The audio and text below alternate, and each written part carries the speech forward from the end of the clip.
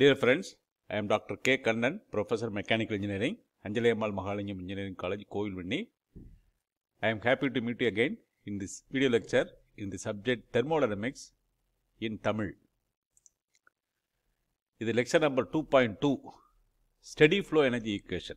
So, in the chapter 2, first law of thermodynamics, we are going to derive steady flow energy equation, and this lecture is very important. The content, the topic in this lecture, specific heat, enthalpy. So, we define what is specific heat, what is enthalpy, application of first law of thermodynamics to open system, that is steady flow energy equation. The learning outcome to the lecture, at the end of the lecture, the student will be able to define enthalpy and specific heat and derive the steady flow energy equation. First is specific heat. போன லெக்சரில் first law of thermodynamics படித்தோம், internal energy பற்றி படித்தோம், Q equal to W plus delta U அப்படின்னு படித்தோம். அதனுடைய continuation specific heat at constant volume. So CV, the equation CV dou U by dou T, dou U by dou T at constant volume. So இது மாதிரி போட்டாக்கா constant volume. Specific heat at constant volume is defined as the rate of change of specific internal energy with respect to temperature when the volume is held constant. Dou U by dou T is the change in the internal energy with respect to temperature at the constant volume. So, J, joules per kilogram Kelvin. The unit is joules per kilogram Kelvin. Then heat capacity. Adhuve CV, capital CV naka mass into specific heat. So, the unit is joules per kilogram. Heat capacity at constant volume, capital CV, M into small cv. Next, there is a property, thermodynamic property, enthalpy. Enthalpy, the enthalpy of a substance is sum of internal energy and the product of pressure and volume. So, H equal to U plus PV. இதை நீங்கள் ஞாபகம் வச்சுக்கணும். This is very, very important. H equal to U plus PV. And for ideal gas, enthalpy depends on temperature only. So, நம்ம ஏற்கனவே internal energy is a function of temperature only ன்னு சொன்னோம். இப்போ here enthalpy is a function of temperature only. இதுவும் ஞாபகம் வச்சுக்கணும். Then enthalpy per unit mass is called as specific enthalpy. Small h equal to small u plus PV. Small p, small v. So, small u is the specific internal energy, v is the specific volume.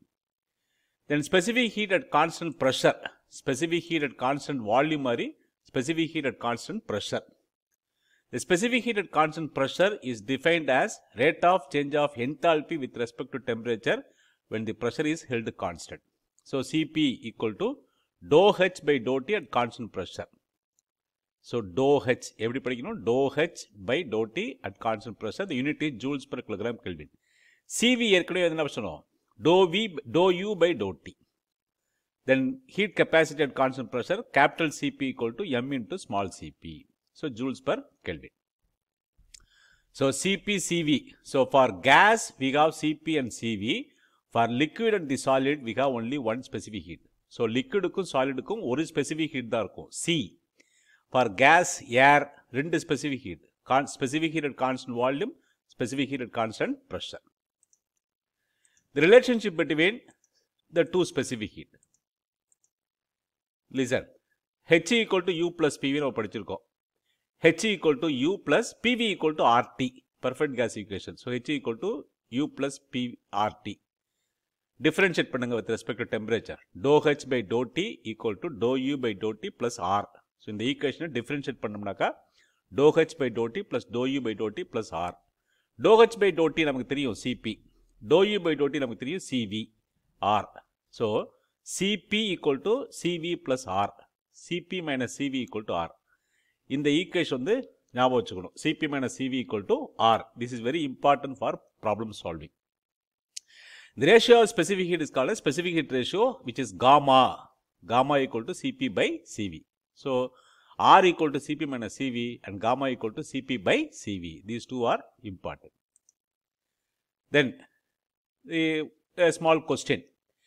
Enthalpy of an ideal gas is a function of temperature only, volume and pressure, entropy and pressure, temperature and the pressure. So, if you are able to guess the answer temperature only, you are correct. Enthalpy of an ideal gas is function of temperature only. Next, we are going to derive the steady flow energy equation. Steady flow means that thermodynamic property will have fixed value at a particular location and will not change with time. Steady flow. நீங்கள் fluid mechanics படிச்சிருப்பீங்க. Properties are constant with respect to time. That is what steady flow. At any location, properties are constant with respect to time and will not change with respect to time. Time வச்சுக்கிட்டு properties மாறாது. இப்போ இந்த மாதிரி ஒரு device எடுத்துக்கோ. Steady flow device. There is one inlet, outlet. Inlet உடைய height வந்து Z1 from the reference point. Outlet உடைய height வந்து Z2. Inlet section வந்து 11, outlet section வந்து 22. இப்போ fluid is entering here, fluid is leaving here. So the terminology. A1, A2 are the cross-sectional area of the pipe at inlet and the outlet. M1, M2 mass flow rate of fluid at inlet and the outlet kilogram per second. P1, P2 pressure of the fluid at inlet and the outlet in Pascal. V1, V2 specific volume of the fluid at the inlet and the outlet meter cube per kilogram. Capital V1, capital V2 velocity of the fluid at inlet and the outlet meters per second. Small u1, small u2 specific internal energy at inlet and the outlet joules per kilogram. Z1, Z2 elevation above the datum in meter. Then, so there is a heat transfer del Q by T, del Q by dt, net rate of heat transfer through the control surface, joules per second.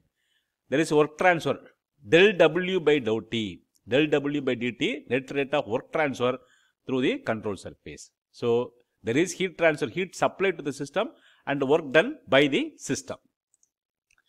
So, conservation of mass, first one the conservation of mass.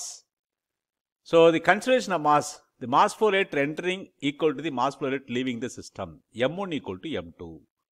So, what is M1?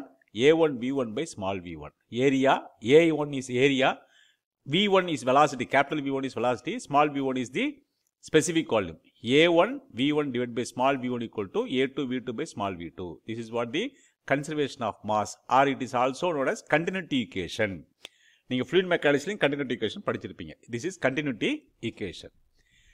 Then we derive the energy equation. Various forms of energy at inlet.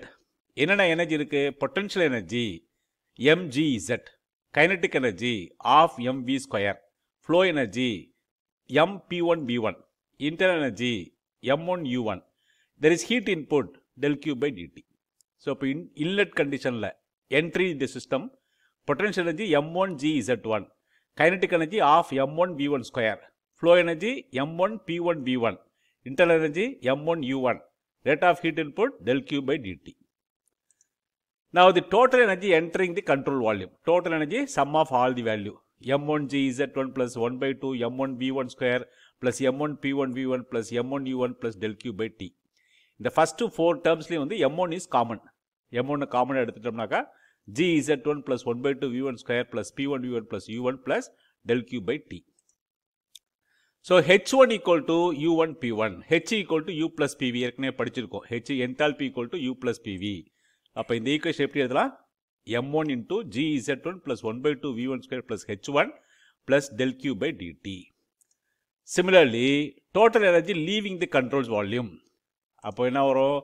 m2 g z2 1 by 2 v2 square h2 plus instead of heat transfer there is work done del w by dt. So, this is the total energy entering the system and this is the total energy leaving the system. What is steady flow energy? Energy conservation principle.